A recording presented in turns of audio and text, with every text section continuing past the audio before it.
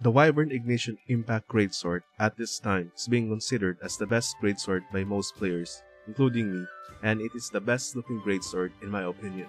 You can get this weapon by doing the Every Hunter's Dream event quest. Let's look at the stats.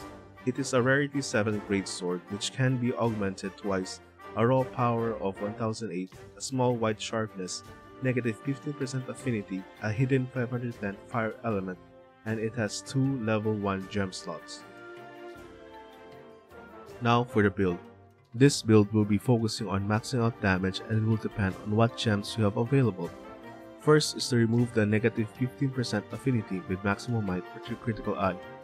Using the Nergigante Greaves Beta and Helm Alpha will give maximum might level 3 and attack boost level 1. Kushala Sista Beta for the Handcuff level 2 which further increases white sharpness. The Kaiser Vam Braces Beta giving Weakness Exploit level 1 and with Weakness Exploit level 2 charm for that level 3. Now 50% affinity will be added whenever hitting a weak spot.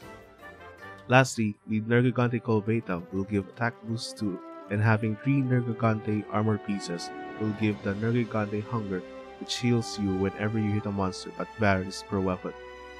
With this armor set along with the greatsword, we have 3 level 2 gem slots, 1 level 3 gem slots, and 3 level 1 gem slots.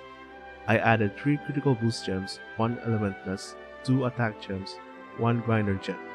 If I had another attack gem, I would switch out the grinder gem.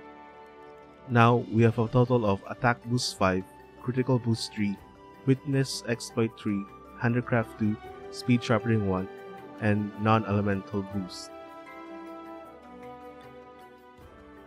When hitting weak spots with full stamina, it will have a 70% chance to crit, and with critical boost, crit damage is increased.